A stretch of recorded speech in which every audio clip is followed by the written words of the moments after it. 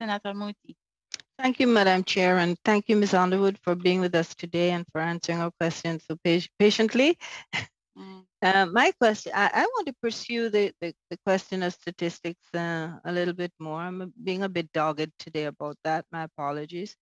But you talked about the statistics you had on women. You talked about the statistics you had on individuals with disabilities.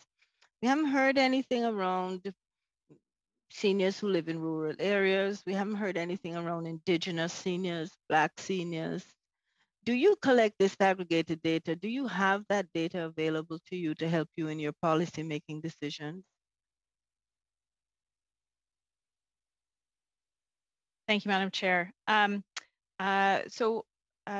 don't have on hand the information about our urban and rural, though I do believe that we collect that information, so I could come back to the committee with that. Information about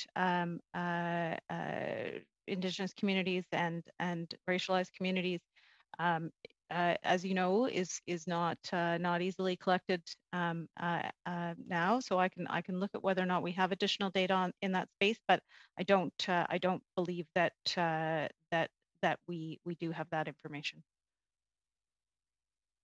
Question that I have is, so what informs your decision to go with age rather than with income, and to go with across the board above 75, to go with the OAS, not the supplement that it targets people with lower income? Is it the lack of information that drives how you arrive at your policy decision?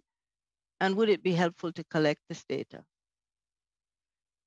I certainly think it would be helpful to have more information and more data.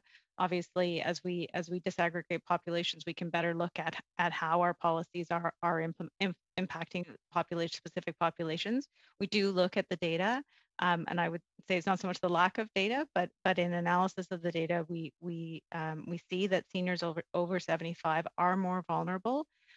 They do tend to have lower income, and they do tend to have higher expenses as they age. And so it's for these reasons that this population was chosen as a broad group of people who could benefit from wider government support.